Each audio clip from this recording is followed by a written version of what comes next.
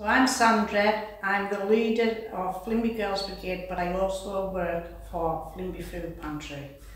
Well, as leader, you've got to organise everything for the children, which sometimes it can take up to 2 to 3 days.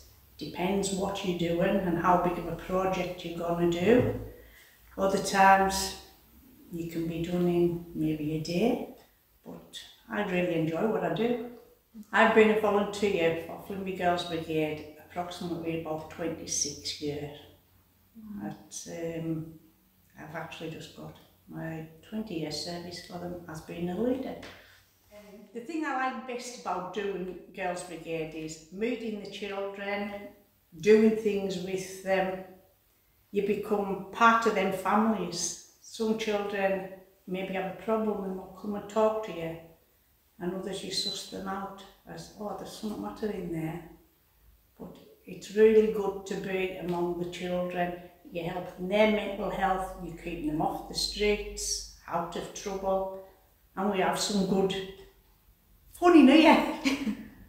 Yeah, we have some good fun, good nights, good crack amongst them. We set our food bank off in March last year, and it set off just to give old people an emergency parcels because they weren't able to go to the shops, etc.